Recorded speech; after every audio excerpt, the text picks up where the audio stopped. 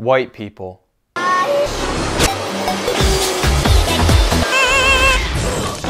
My name is Anthony, and I give the people what they want.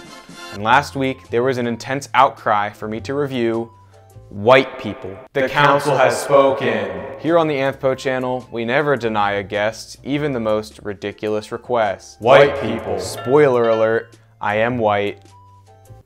Bruh. You're probably thinking, Anthony, you can't review white people and be one of the white people. That's like if a band reviewed their own album. Oh yeah, you're totally right. Real quick, let me just review a different race, and while I'm at it, why don't you help me pick out an apology video thumbnail? Ooh, do you like any of these? Yeah, me neither. Here are my objective opinions on individuals who are considered to be and are Caucasian. However, I understand that you cannot judge individuals based on the color of their skin, but nevertheless, I will be assigning a number value to white people because I have been peer pressured to do so.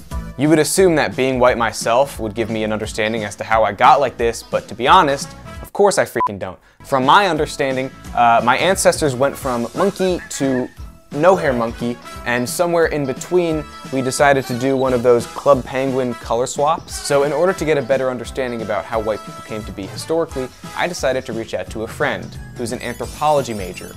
So first I want to give a broad overview on amino acids and how our biological diversity stems almost entirely. Yeah, I'm not gonna make you sit through all that garbage. Here's all you have to know. Color of skin reflects our ancestors' exposure to the sun. Basically, the more exposed our ancestors were to the sun, the more active our melanin, or color juice, tends to be. It is T-chart time. T-chart. T-chart. Over here we got the pros, and over here we got the cons. Now, over here on the pros side, we're responsible for directing the movie Shark Tale. And as for the cons,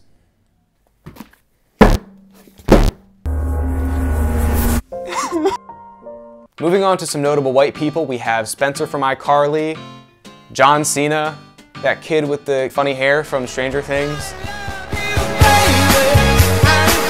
So how do I feel about white people? Well, personally, I can't stand getting sunburnt, and I haven't finished the con list yet, but I do like Spencer from iCarly, so I'm gonna have to rate white people 2.2 stars out of 5.